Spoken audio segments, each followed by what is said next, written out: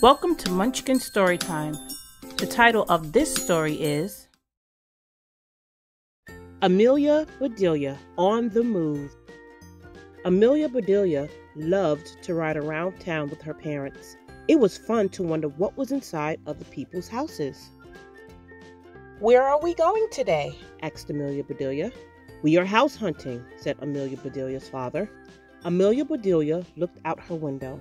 "The houses are not hiding," she said. "I see 1, 2, 3, 4. Hunting for houses is easy." "We are looking for houses that are for sale," said Amelia Bedelia's mother. "Look at that pretty Tudor house."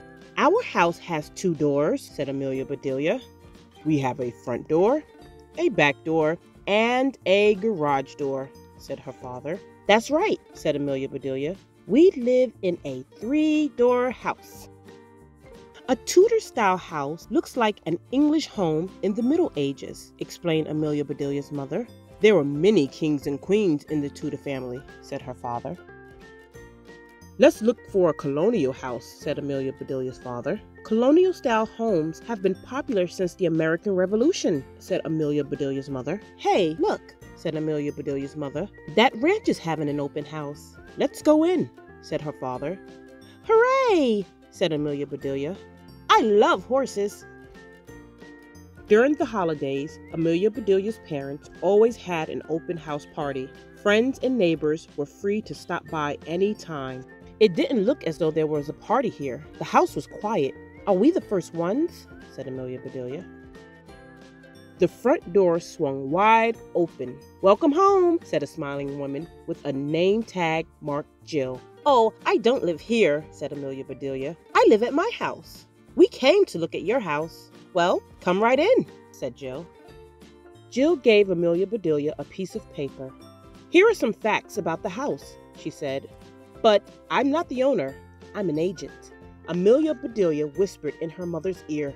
Her mother smiled and said, "No, sweetie, Jill is not a spy. Not all agents are secret agents." "Let me show you around," said Jill. "What are you looking for?" "We are running out of room," said Amelia Bedelia's mother. "We need about 600 more square feet," said her father. Amelia Bedelia knew her father had 2 flat feet. Why did he want so many square ones?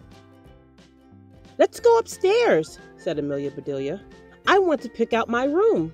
"A ranch-style house does not have an upstairs," said her father. "A ranch house is built like a house on a ranch out west." "So where do we sleep?" asked Amelia Bedelia. "On this floor," said her mother. "The house has hardwood floors," said Jill. "It sure does," said Amelia Bedelia. "The floors are really hard." Amelia Bedelia had an idea. While her parents toured the house, she would hunt for the horses. "Where is the backyard?" asked Amelia Bedelia. "Go through the mudroom," said Jill, pointing to a door. There wasn't any mud in the mudroom, just places to store coats and boots. Amelia Bedelia opened the back door. She could see the Tudor and the colonial. She could see 2 dogs and a garden. Where were the horses hiding? "Come take a look downstairs," said Jill. "This house has a full basement." "Our basement was full once," said Amelia Bedelia. "It flooded when a pipe broke." "This basement is finished," said Jill. "So is ours," said Amelia Bedelia. "There is a huge rec room," said Jill. "Our whole basement was wrecked," said Amelia Bedelia. Amelia Bedelia's parents came downstairs. "Aha, here you are," said Amelia Bedelia's father. "What a great recreation room," said Amelia Bedelia's mother. "Lots of space for fun and games," said Amelia Bedelia. "Thanks for stopping by," said Jill. "Now that I know what you want, I'll keep my ear to the ground." Amelia Bedelia's stomach growled. Jill must have heard it. Her father did. "Lunchtime," said Amelia Bedelia's father. "I'm so hungry I could eat a horse." "Then let's go," said Amelia Bedelia. "You won't find a horse at this ranch." The end.